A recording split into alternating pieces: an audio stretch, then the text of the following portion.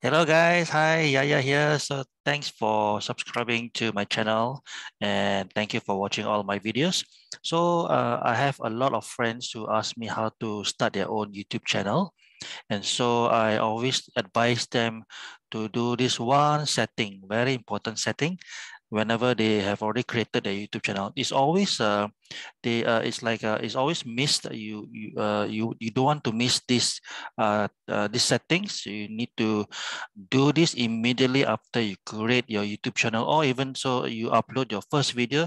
You need to make sure that you have done this very important setting. Why I say this? Because this is to avoid spammers or fake YouTube accounts to go to your video and up comments where the comment is about a link. So it's a very not safe for work link.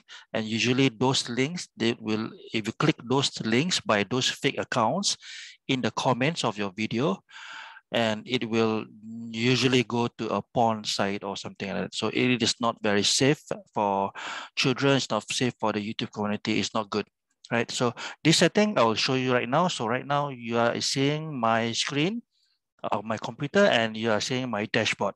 So what you need to do is, for example, you start off with your YouTube, right? So this is the YouTube. So I need you to go to your the top right. Am I right? The top right. So the top right here, go to your this one and then you go to YouTube Studio. Click on YouTube Studio. Once you have done that, then you go all the way to settings. Very easy, settings. And then you go to community. Okay, you go to community and then you go all the way down, scroll down, and you can see here there's a block links here. So you can actually uncheck it. Actually, the default is unchecked, right? But I advise you to check it, make sure there's a tick here, and then you can follow all my so-called words here. This one I got it from another YouTuber friend. So you can just copy it and I will type the things inside in the description below, so it's easy for you to copy.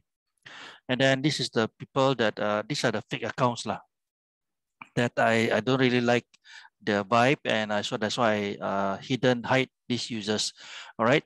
So that's all I can say. This is a very important step. So you need to do this step.